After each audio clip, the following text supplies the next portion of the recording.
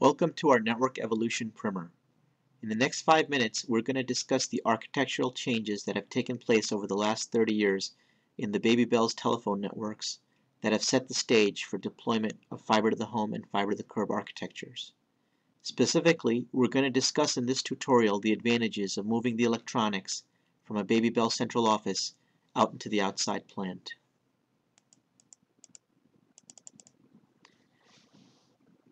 Originally, when the Baby Bells constructed their telephone networks, every single phone in the country had a pair of wires running to a telephone switch located in a Baby Bell central office.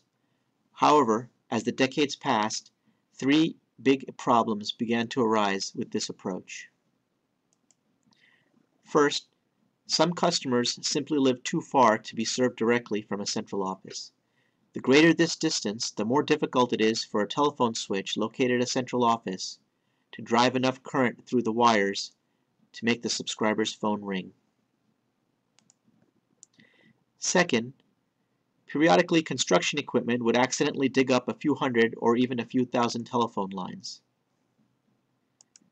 And third, it was difficult for the phone companies to keep track of all the wires they had in the outside plant.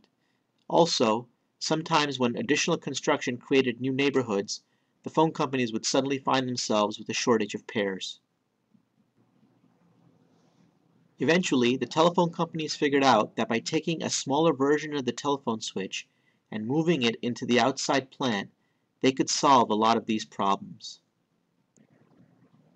The use of a fiber link or digital T1 lines relieved network congestion by greatly reducing the number of wires that were required in the outside plant. The use of these high-speed lines also allowed the phone companies to serve homes that were located at much greater distances from a central office. And lastly, by locating the plant electronics much closer to the customer, the phone companies only needed to manage the pairs that were very close to the customer side and did not typically run out of wires nearly as often.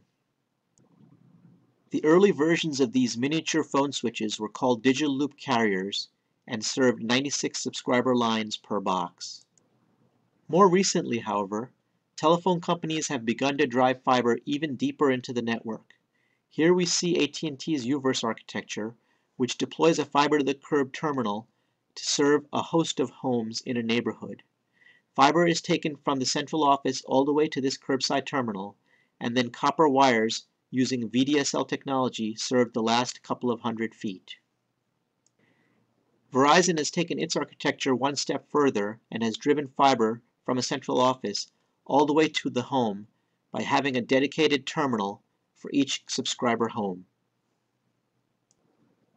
As is apparent, the deeper the fiber is penetrated into the neighborhood, the more bandwidth that is available for each home. In the AT&T U-verse architecture, the weak link in this architecture is these VDSL lines that connect the fiber terminal to the subscriber homes.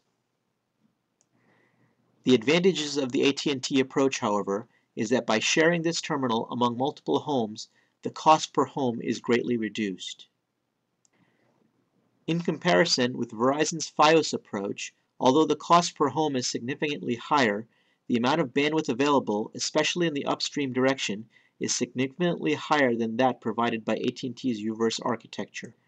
To review, the migration of electronics into the network has helped relieve network congestion, reduced the likelihood of running out of pairs, and allowed service to customers living much farther from a central office. While Verizon's Fios drives fiber deeper into the network, it does so at a greater cost per home than AT&T's U-verse network, which uses a shared architecture.